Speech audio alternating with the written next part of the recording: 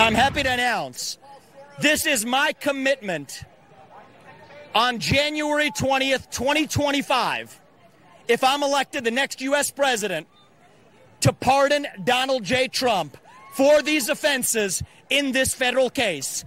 And I have challenged, I have demanded that every other candidate in this race either sign this commitment to pardon on January 20th, 2025, or else to explain why they are not.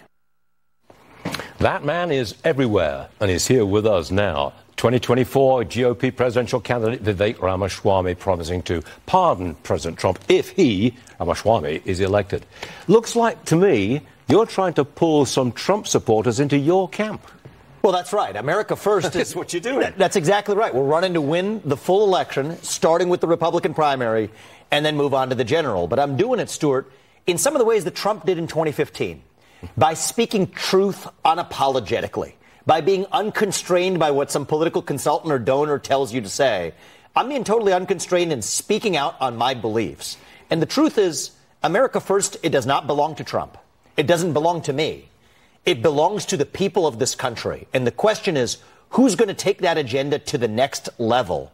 In many ways, this politicized prosecution against Trump, which I think is wrong, is the best evidence that we didn't solve the problem of the administrative state and its corruption. And so I think if you roll that log over, you got to bring the pesticide. That's what I'm bringing to the table. The pesticide? Yeah. That's very inflammatory talk there. How many of your donations come in the form of Bitcoin? You know, it's actually, we only opened that up relatively more recently, so I got to take a look at those numbers. We did get a good number after I spoke at that Bitcoin conference. We're at close to 50,000 small dollar donors, unique donors small through the dollars website. As opposed to Bitcoin.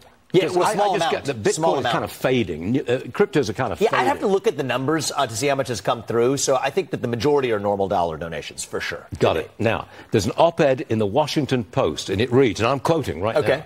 Vivek Ramaswamy runs on the unlimited optimism of the inexperienced. Ooh. That was a nice one. What do you say? You know, I think it was. I just read that piece this morning. I actually had breakfast with George Will, who wrote that piece last week. So I think it was based on our conversation that he wrote it. I don't reject that characterization. You know what? I don't have experience as a politician. I think that's a good thing.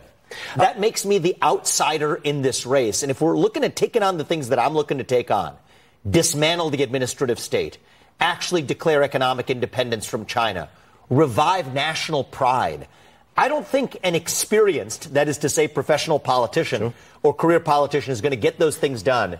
If they were, it would have happened already. I do think it's going to take an outsider, and that's why I'm in the race. Well, you are an outsider. I want to know how much of a traditional Republican you are. I think of traditional Republicans as definitely small government, but also much lower taxes. Is that what you're looking for? Well, that's definitely part of what I favor, right? I have strong-seated small government libertarian instincts. Small government, low taxes, a low flat tax system across the board would be desirable. You're a flat tax guy? I'm a low flat tax guy, actually. Low flat tax guy. I'm an economic growth guy. So you want to talk more broadly about economic growth. Unlock American energy. Drill, frack, burn coal, embrace nuclear. Stop paying people to stay at home. Solve our workforce problem that way. Reform the Fed. I'm a single mandate guy. Stabilize the U.S. dollar. Forget the dual mandate. Dismantle the administrative state, reform the tax system. I think this is how we actually stimulate economic growth for the country, something we haven't seen in a long time. You're a genius. I mean, you can go through the entire campaign platform in about 45 seconds. That's really very good. I don't know where you get your energy from. Stuart, I'm back at you. You're an energetic guy as well. Great to have you on the show. Vivek, come and get and see us soon, please. It's good to see you.